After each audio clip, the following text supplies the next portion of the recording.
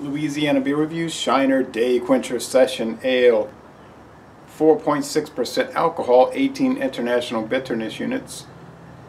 They use Mosaic hops, dry hopping. Okay. Supposed to be mild quenching beer for sessioning, which I don't really do. I drink 4 beers the whole day on my day off, spread out morning, midday, later in the day, and evening. So not too exciting, but that's my regimen. May not be yours.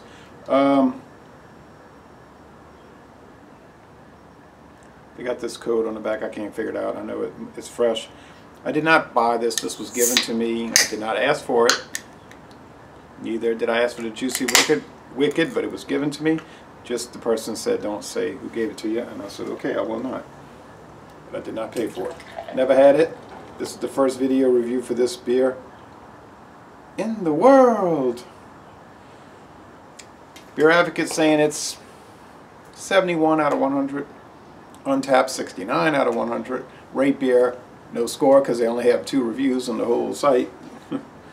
So I don't have a Shiner glass, so I have this St. Arnold Summer Pils glass. Golden, clear, bubbly,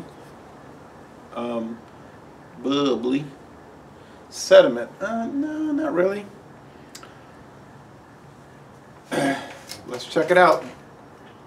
This is number 3 out of 4 for today.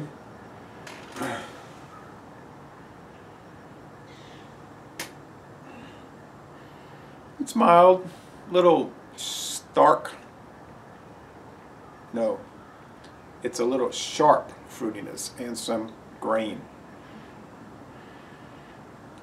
Not super aromatic, but let's go with the taste.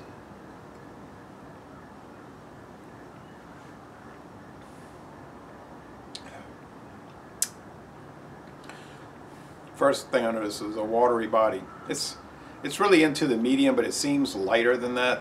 It's probably low medium.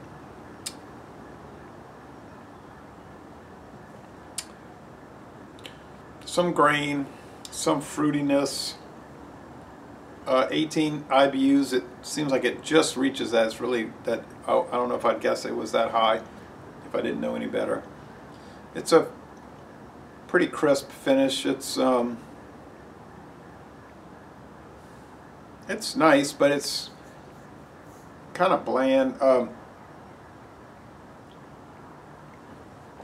think for a 4.6% ale, for me, now, I would prefer Boddington's. But the price is probably similar for this or Boddington's per ounce, so it probably wouldn't really matter. It'd just be your preference. Nice lacing.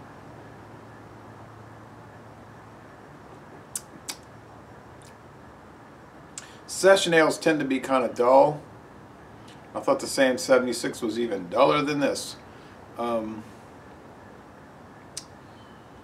This one would be like kind of good, like a B minus, okay? Whereas Boddington's, I would put that as at an A minus, a whole score above it, so whole grade above it. But a lot of people out there, I guess most beer drinkers in the world these days, like the light-bodied beers, usually lagers, but occasionally ales. So this could be a winner for you, and I would say it's at least worth trying out. What's Shiner's most popular beer? Their Bock, the Shiner Bock. Same kind of presentation, rather bland, but it appeals to the Texas consumer for sure. So ladies et les bon temps relais, a fairly good beer, and I'm going to end this review by saying y'all come on down to southeastern Louisiana.